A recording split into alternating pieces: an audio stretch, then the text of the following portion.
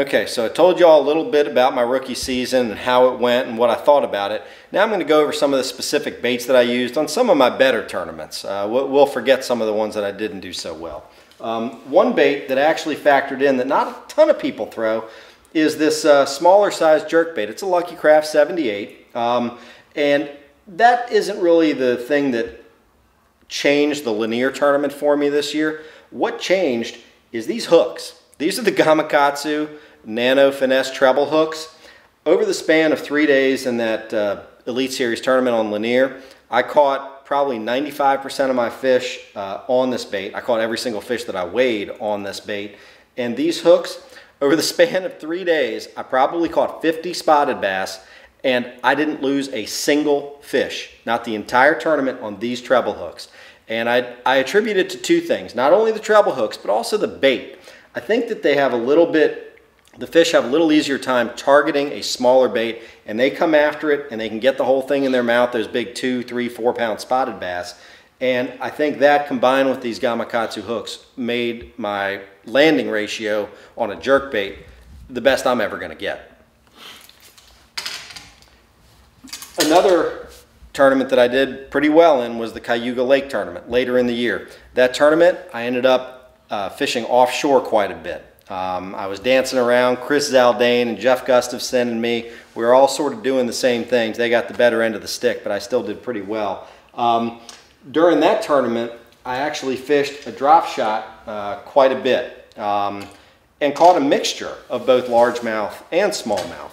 Typically, you know, like most people, I have a 15, 18-inch leader on a drop shot when fishing deep, and it's using a 1/4 ounce sinker. But what I want to point out, again, you just heard me about these Nano Finesse hooks. That is one of the new Brent Ehrler Stinger Nano Finesse hooks. I think it's most commonly used on wacky rigs, but I put it on this drop shot and strung on a small minnow type bait. This is a Ned Bomb from Missile Baits, goby bite, great color, looks like a perch, looks like a goby, looks like a little minnow. But in that tournament, I probably caught over the span of 3 days, maybe 60 fish, and I lost one fish that entire time on this bait, and that was a 3.5 pound smallmouth the third day, which cost me a few points. But so these hooks, I can't speak highly enough. The other thing that helped out in that tournament, along with the St. Clair tournament, was my equipment as far as rod and reel. The Shimano X-Prides and a Shimano Stratic, either the traditional CI4 or this new Stratic FL, the 3000 and 4000 series are tremendous for smallmouth fishing. I prefer the larger versions. I actually like the 4000 Stratic CI4s, the black and red ones. They're bigger. I think the drag starts up a little quicker. You can recover a tremendous amount of line. They're lightning fast, probably some of the fastest spinning reels there are. And they're just kind of bulletproof. They're terrific, whether you're fishing deep for smallmouth or skipping docks for largemouths with Senkos, or fishing for redfish, which I used them for those as well during a Shimano event down at the headquarters in South Carolina.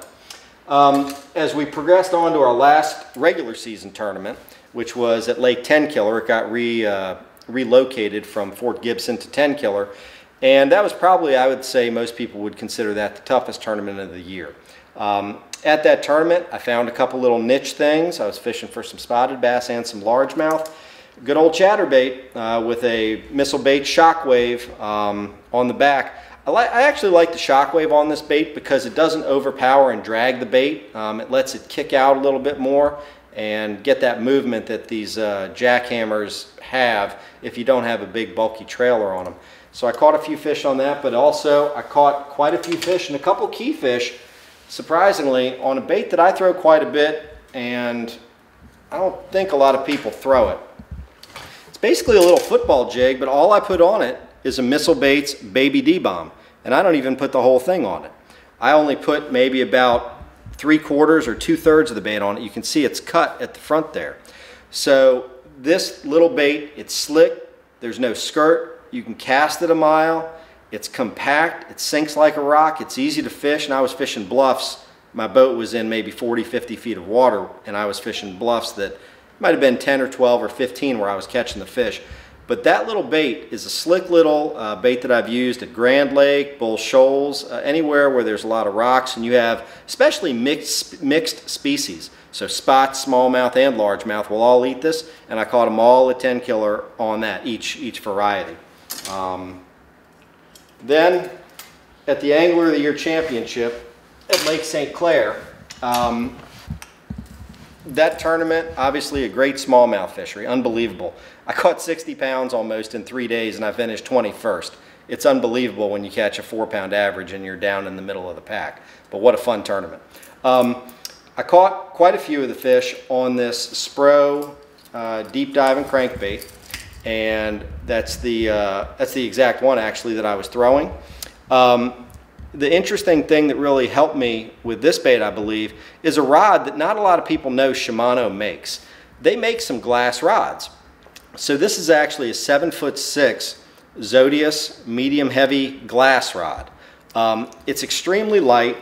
It's just a great rod for larger crankbaits.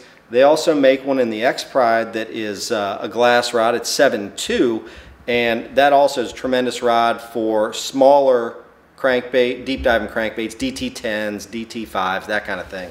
And when you combine it with a Corrado DC, you can cast the thing a mile, super smooth. The whining, when you hear the whining of these reels, when you're casting them, you know that you're going to be able to peel all that line off your reel and you're going to have to stop it because it's not going to stop itself. These things are incredible.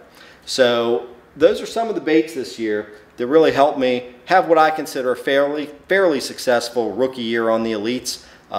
Looking forward to next year again, fishing a couple of spots. I've been to the St. John's now, I've been to the St. Lawrence now, I've been to St. Clair now, it's been to Lake Fork now. So we're going to have some repeats, and I think that's going to help me along with some of these terrific products that I'm lucky enough to have a relationship with these companies. So look for me out there next year.